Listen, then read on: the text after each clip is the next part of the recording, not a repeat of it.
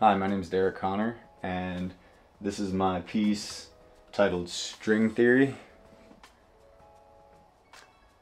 And this was created to be a poster or a logo or a t-shirt design.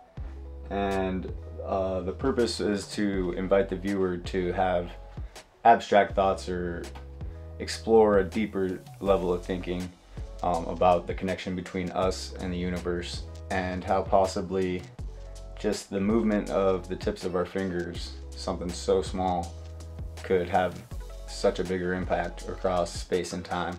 20th century design brought forth deeper thinking, and people were thinking more about what things actually meant to them, why they liked things.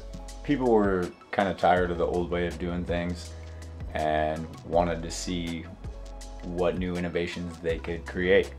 One of the main ways they did this is they started playing around with white space, spatial design. So they're placing things in a certain way in a white space to create balance and flow through a piece and still maintain its function. I pay homage to 20th century design in my piece by using two of the principles that I believe to be the most important to this art movement, and that is balance in space, or in this case, balance in space. The elements I used to create the balance in this piece were my line direction. I have the strings that attach both focal points to keep the flow going up and down. My clouds point up to the moon and Saturn. Saturn's ring points over to Neptune. And then Neptune's texture and kind of flow of its gases kind of point over towards Pluto. And by this point, we're close enough to the hand.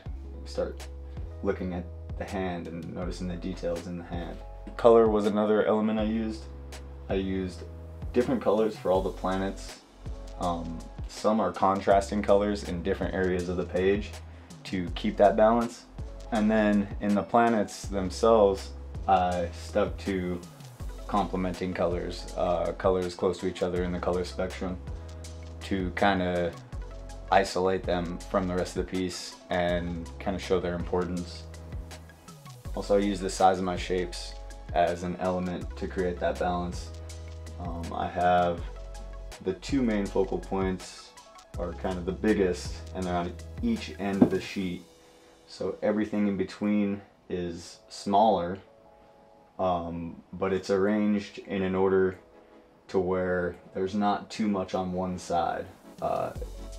It's almost like if you weighed them out, they'd almost weigh the same on each side. So that worked out nicely. For me, balance is really important for a piece of art. I like everything to be structured.